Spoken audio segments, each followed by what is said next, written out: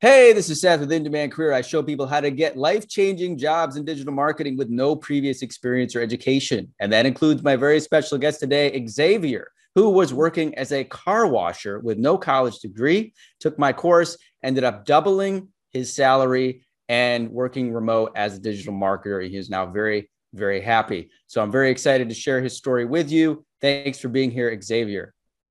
Thank you for having me on, Seth. It was good meeting you. My pleasure. So, why don't you tell people a little bit about your current job and what you're making there? All right, so currently I am a local marketing specialist for a marketing agency in Minnesota. I'm based in Atlanta though, so I'm fully remote. Um, I pretty much do anything that's related to Google My Business, Google local search ads, Yelp, Bing, like reputation management. Literally anything in the local marketing sphere is what I do. Awesome. And that's definitely more of an SEO focused job, right? Yes, yeah. Cool. And what are you making at this job? So I'm at 52 right now, but I have like they have like incentives and stuff like that that I can get raises through. Okay. And so that's 52,000 a year. And how Yeah. long have you been at this job? 3 weeks now. So you've been there for just a few weeks. You're brand new. Do you like the job? Or are you enjoying yourself? Man, I'm really enjoying this job. I just like being remote. I mean, I'm at my house right now, and I'm always here. I'm a homebody, so I enjoy working from home and just chilling out right after the job is over.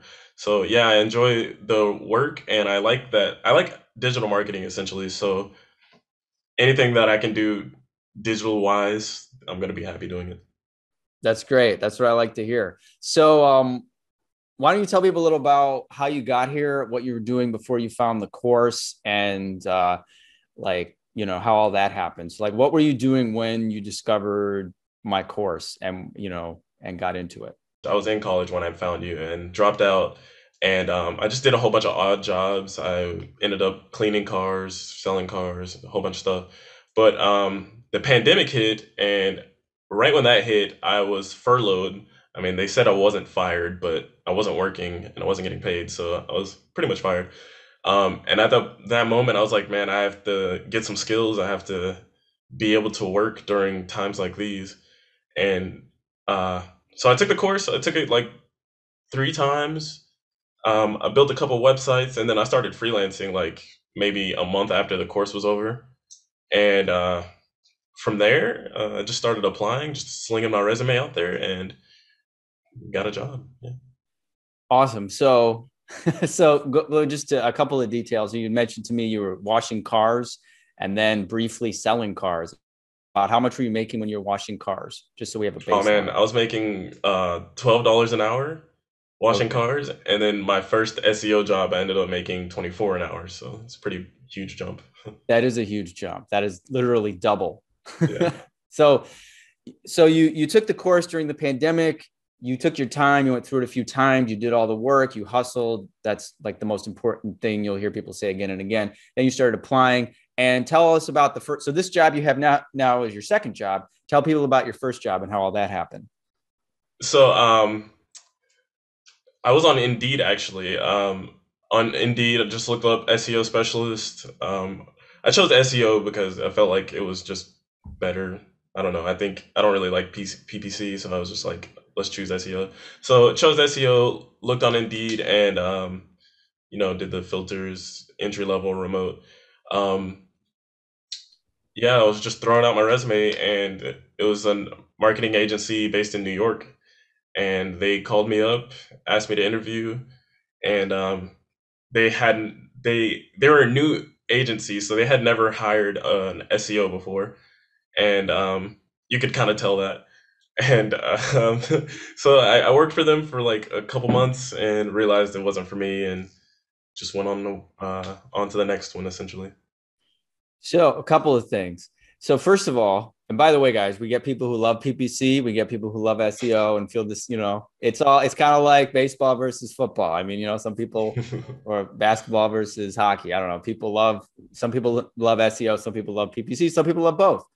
Um, but so you were freelancing, you got hired, and when you say it wasn't for you, what do you mean? We're going to talk more about your current job, but I'm just curious because you were making more money. Was it? It was remote because they were in New York, you're in Atlanta. What was the deal with the first job? They were, I mean, honestly, they just weren't a good marketing agency. We were losing clients like very, very rapidly. I remember one week we lost four of our like 10 clients. So I was like, okay, there's no way they're going to be able to continue to pay me, let alone keep like the lights on or anything like that. So I just felt like it was a building on fire that I should get out before it collapsed, essentially. Wow, you're keeping it real. Oh yeah. So I'm Yeah, like, and I always think like, well, my family works in corporate America, and they always tell me like, oh, you gotta put your dues in, and just like be nice to all these people. And I'm like, man, they're not gonna care about me, so I might as well just care about myself. well, that is actually a good point, guys, because ultimately you are a free agent in this industry. You should, I mean, build good relationships. Don't be a dick. You know, don't like screw people Right. over, right? But ultimately, like I get people where they say, "Oh, I feel really loyal to this company." I'm like, dude, there's no such thing anymore. You're a free agent. You're Barry Yeah. Bonds or whoever the hell else is relevant these days. I can't remember dates me, right? You're LeBron, right? You are a superstar with your skills, so you should be always be making sure you take care of yourself. So how did that happen? So let me this is an interesting, this is a very real account. You're not, it's not like roses. You're like, oh crap, my great job that pays twice as much is probably gonna go away soon. But I just started my career. How did you pivot to this new job? Well, in my freelancing, I've been working with in my freelancing, I've been working with the home services industry, so like plumbers, roofers, anything like that. So they all need local marketing. And after that, I just kind of researched local marketing jobs, and there really aren't many, but I did find one, and they happen to specialize in roofers. And I had already had experience in roofing and just construction in general. So it was a really good fit for me. I was doing the same marketing I had already been doing with my freelancing, with like the construction and everything. So it ended up working out well. So that's pretty awesome. Because first of all, you talked about like niching down, which is great. Like you already picked a niche, which is this particular industry. And now, a lot of agencies are like that. Like, well, some agencies, they have all different wacky verticals. My Hmm. first agency was like everything from like car dealers, lawyers, and like people selling, dog disposal units and parks, every different thing you think of. But other agencies are much more niche focused. So that was very smart. I'm not sure what you meant about there not being many local marketing jobs. There are thousands, in SEO and PPC. I mean, that's what these jobs are. They're all, most people advertising in PPC and doing SEO are local businesses. It's not, there's only a handful of big corporations like Walmart, and every other business in the US or in the world is a small business. So, was that based on your search, or why did you say that? I'm just curious. Yeah, I mainly say that because like whenever you actually search up local, like say local SEO, you're not going to get the actual title of local SEO. Like they'll have like, oh, you have to be good with GMB, with citations and things like that. But like the actual title, there are not many of that actual title. Like they'll put Right. like SEO specialist or something like that. Right. They're not, but yeah, that doesn't mean there aren't local jobs. It Yeah. just means they're Oh not, yeah. that's not the right keyword to search for. And then if you see Google My Business or GMB, that's obviously, that's local to Hmm. local businesses. So yeah. And like I said, every SEO agency, like Ad Taxi, right? That's where, a lot of people from my course have been hired there. My good friend of mine worked there. It's a big nationwide agency, but all their clients are smaller businesses, I mean, maybe not like the pizza shop down the street, but like, they're not giant corporations. So just so Hmm. people are clear, that's why, there's 90,000 open jobs in the US, because there's however many millions of small businesses in the United States, or businesses, um, or local businesses. And when you say local, that doesn't mean necessarily just a small, like, like I said, like a little pizza shop. It could also be the local, company selling anything, or the roofer, or the plumber, or any of these other people. And these guys have money, that's the thing, right? Yes. Really. I mean, there's no shortage of digital marketing jobs right now. And if even if you're not specifically looking for digital marketing, there are other like fields of tech that you could always go into. Yeah, I mean, this is a time. It's a rare time in history where there's a labor shortage in all over, but that Hmm. definitely it still applies to digital marketing, and there's still a lack of skilled workers. That's how a guy like you who takes an online course does some freelancing and ends up pivoting to a 52. So you pivoted to this 52K a year job. You kind of just glossed. I mean, let's get into that a little bit. Like, did they ask you any questions about your previous experience, your degree? Like, you literally just like, how did that go? How did you get hired without any, you know? So I've probably interviewed with maybe 20 marketing agencies. I've interviewed a lot, and not one of them asked me about my degree. Maybe actually one of them asked me, and I wasn't interested in working for that company. Like these people really don't care about your degrees. As long as you can, like you said, as long as you can like talk the talk, they're gonna be so interested in you because nobody else can really talk the talk. But what was the question? I asked how you got the job without a degree and without that much experience. How did you get this 52K a year remote position? Did they Oh ask you? man, yeah. Did they ask you about your experience? How did you end up getting hired? So the first round of interviews was like an overall SEO interview. So they were asking me, I mean, like the regular SEO questions. I can't really remember at this moment, but it was just a regular interview. And then the second interview, they actually thought I was gonna do PPC, so I did a PPC interview. But thankfully, I mean, I did PPC through your course, and I had an internship that was a PPC internship. So, um, yeah, they asked me a whole bunch of questions, a whole bunch of SEO questions and PPC questions, and then I ended up like telling them way more interested in local SEO than in like ads. So from there, I interviewed with the owners of the company, and they liked me, so they hired me on. That's awesome. I love how you're talking smack about PPC because I'm like, that's my thing, you know. So Hey, that's what I focus on. I like both, but um, you got to go with what you're passionate about. Like people ask me that too. I tell people, I mean, look, there's jobs in both. I think paid search is still it's more rare because you have to pay money to practice PPC or work with someone spending money. And in general, if you're starting out, people don't want to spend money. So there's still fewer people that know PPC than SEO, in my experience.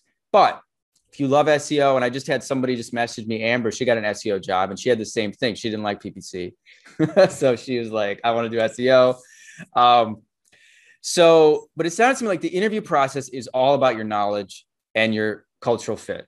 They really didn't like grill you about your degree or like if you had years of experience, right? exactly. Or they didn't ask me about any certifications or literally anything. They didn't even ask me how I obtained the knowledge of SEO because SEO and I feel like just digital marketing in general, I mean, it really is a rare skill and not many people, I don't know anybody else in digital marketing.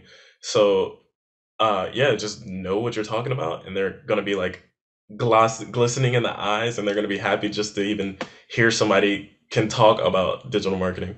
So, yeah, it was That is cool. that is so great that you put it that way. Because guys, I know if you found my channel Oh, and sorry, sorry. that's okay. I'll talk. Or we'll little little phone call there. If you found my channel and you started researching, you might look and think, "Oh my God, digital marketing!" And people ask me, "Is it saturated? Is it did I miss out?" Like, guys, I mean, look at my channel, right? I got like what, like 8,000 subscribers. I'm not like one of these 10 million. I'm not like Ty Lopez or some shit, like with millions of people that's talking about these skill sets. The average person doesn't even know they exist. And that's why you have this experience again and again. Xavier's talking about where, again, he talked the talk, he demonstrates his knowledge, and they're so relieved that they hire him with this great salary without asking about a degree and probably not asking too much about his previous experience. Um, I also did want to ask you about the freelancing. So after you took the course, did you just like, were these like family friends or did you like do outreach with local businesses yourself? Did you like cold call? Did you email? How did you get your first freelance clients? You work for free, like I suggest to begin with? So yeah, so I was building websites and then I was doing the SEO for the websites and then I would hire like I would hire a copywriter off of Fiverr, but the way I was getting my clients was at first I was just talking to my like family friends and my friends.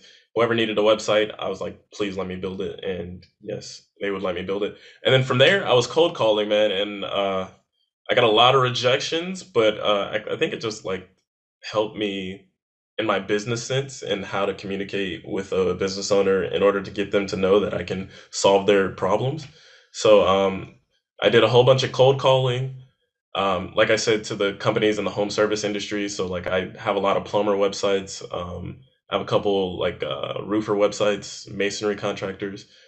Yeah, just did their marketing and actually, for my first job, I didn't say this, but I had a kind of like a case study. It wasn't really a case study, but I showed where our where the rankings were for their keywords, and then where they were after I did my like optimizations. And the first agency loved that, and they hired me instantly. They hired me with the first interview after I showed them that. That is fantastic. And of course, guys, I tell people because SEO takes time.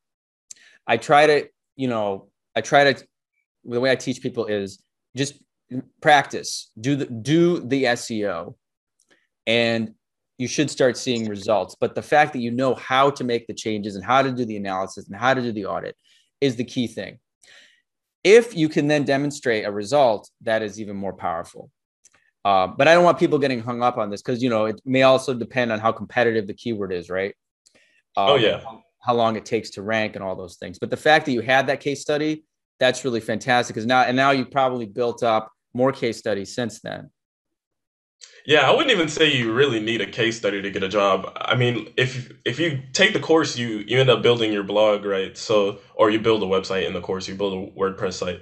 And really after that, you could say you're like good with WordPress because really after you build a website, you're pretty proficient in building WordPress websites. But yeah, just I started a blog whenever like I started a blog after the course, and that alone gave me almost all the SEO knowledge I really needed.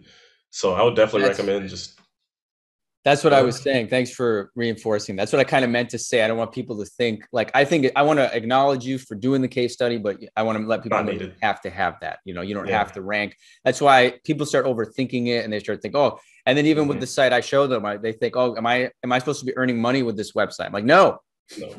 my No. first website, no money. You're still going to impress people with this knowledge. The fact that you cold called people, that's awesome. I I think maybe I'll talk to you more about that at another time. But it's that should be inspiring to people because whether you're in a community where you can go in person or you call people on the phone, I always recommend that, especially if you're offering stuff for free in the beginning. And you really, when you do these calls, you're always focused on providing value, right? You're like thinking, how can I help this person? Not how can I get their money and how can I, make them do something. You're always thinking of like, how can I add value? And that always helps when you're approaching people. In my experience, I don't know if you had that. Yeah, really, just how can I solve these people's problem? One thing, I mean, this is kind of like a tip for, I mean, if you want to keep this in, but one thing I noticed is these a lot of these like home services people go on like Facebook groups and like market their skills or market their business. So what I would do is I would call them and be like, "Hey, I can take over all of your marketing efforts, and you can just focus on your business, and I can bring in your leads, and you don't need to be on Facebook anymore." And they really loved that. They would eat that up, and I would get a lot of clients off of just that one idea. That's great, man. You like researched it, you connected with them, you thought about what's going on from their point of view and how you could help Exactly. them. That's it, guys. I mean, you can apply that. That's a great tip. Um, but I found, like I said, when I was getting clients in the beginning, I didn't have a sales pitch. I didn't have I wasn't trying to manipulate people. I literally was just like, well, what can I do to make your business more successful? And if you come Hmm. from that place, you don't have to sell, you know, like there's a lot of sales hustlers out there who could do a whole shtick of like, oh, we're going to increase your traffic 400% and it's going to be amazing. You're not going to have to think Hmm. about it. And they could fast talk their way into a client. You don't have to do that. It's not natural for most people. Um, but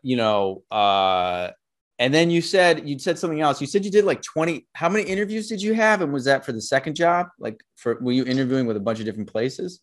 Yeah, I would say just overall, like I never stopped when I got the first job. I never stopped interviewing. Not gonna lie, like I'm always looking for a better job for myself because I mean, like you said, we're free agents, man. And in this job market, like we're I mean, we're Barry Bonds or whoever you said, we're Cristiano Ronaldo, so we're always gonna be wanted. So I'm almost always looking for opportunities, whether it's like a recruiter on LinkedIn or just, I mean, I'm throwing my resume out there on Indeed, but between the first job and the current job, yeah, I interviewed with about 20 different marketing agencies.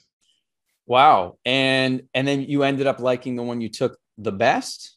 Yeah, I actually I had three offers. One that was paying actually like 5,000 more a year, but I mean, it's only 5,000, so I was like, I'm not gonna base my decision off of just the money. It was one that was paying 5,000, one that was paying like 10,000 less. I was like, okay, you guys aren't in the running anymore. And then the company I work for, I just found like a culture fit, and I actually wanted to.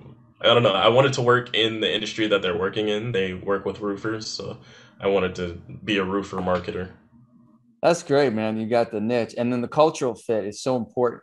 I'm talking. I'm sorry. I'm ordering my dinner because it's getting late here on my phone.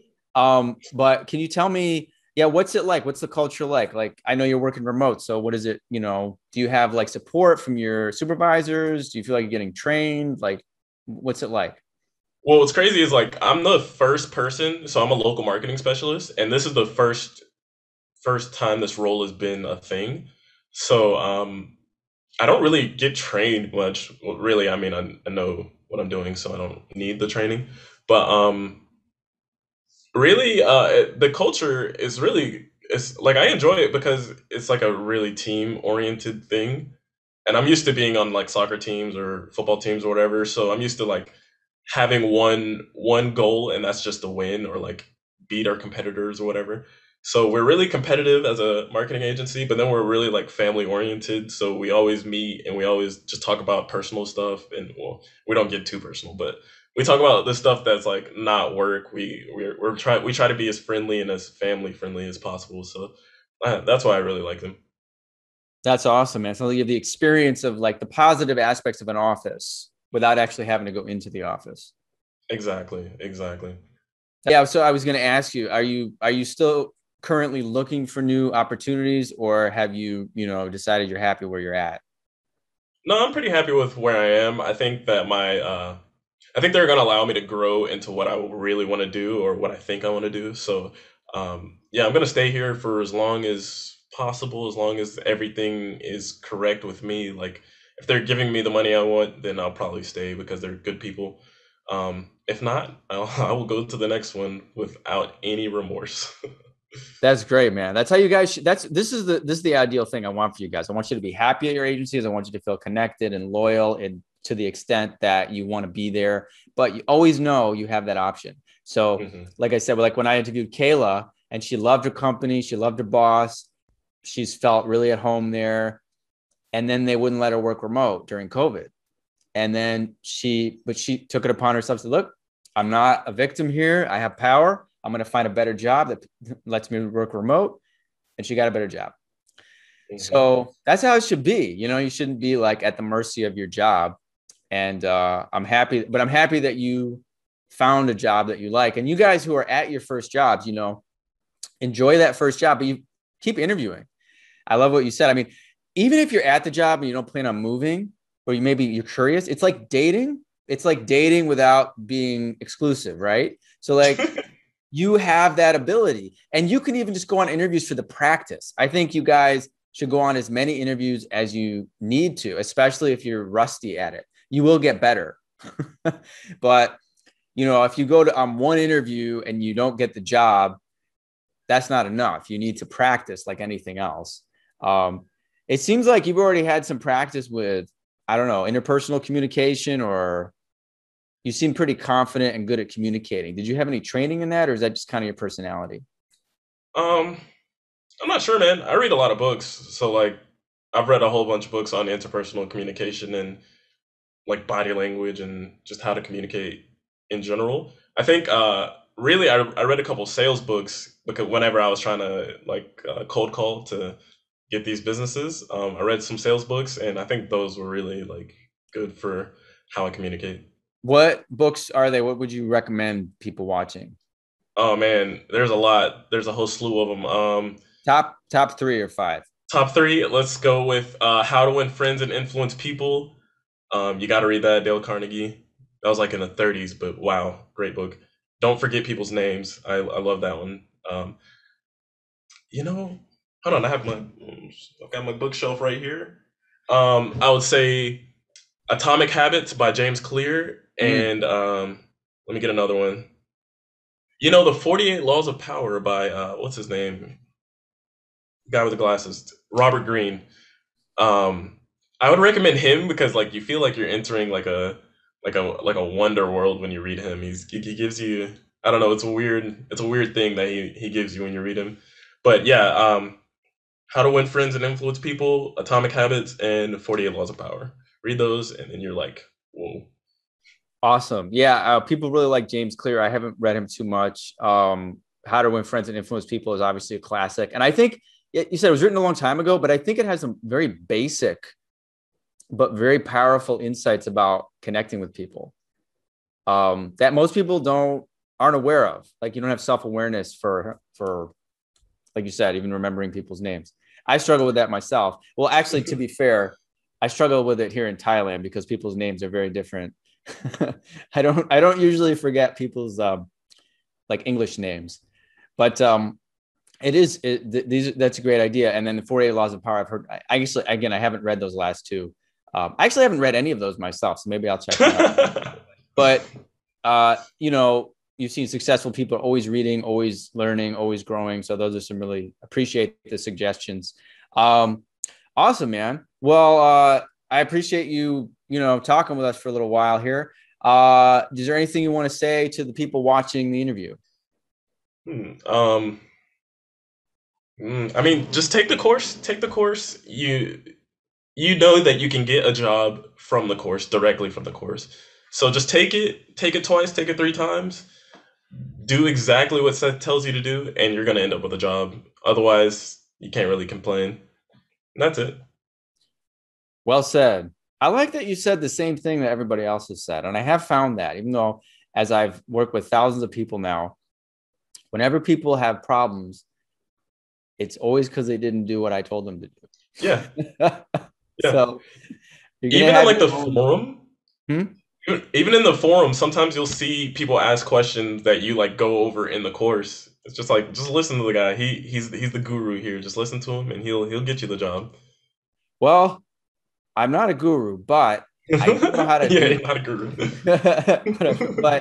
but no, it's true. It's like it's interesting. I used to have the same problem when I was like someone tells you to do A, B, and C, but somewhere in your brain, you're like, well, I'm gonna do B, D, F, G, H, Z. Hmm. And then you do it the other way, and then you're like, but it didn't work. And like, well, I told you to do it A, B, C, D. So and that's the great thing about the course, that it's like, and if you follow the steps and you're not getting the results, then I can help you. I can say, okay, well, let's adjust this, let's try that. And I'll give you the encouragement. You'll get a lot of encouragement because I want to keep you positive while you're going through this process. You might have a lot of interviews, but if you're not doing it the way it's laid out, then I can't give you any Yeah. feedback. People sometimes want to give me feedback on when they did it the wrong way. I'm like, do it. No.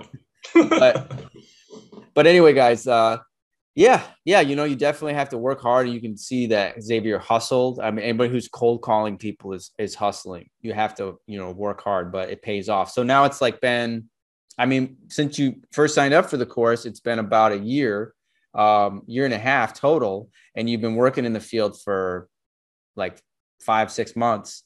That's awesome. I'm really happy for you. I'm excited for you. And you're just at the beginning. So keep me posted, where you are in like 6 months or a year. Maybe we'll do a follow up. Oh yeah. And, let's stay in touch. All right, man. Well, it's good meeting you finally after so long of knowing you from the internet. Finally getting like a virtually meet you. It's pretty cool. It's like, I don't know, it's weird. I get that a lot, but it was great meeting you too.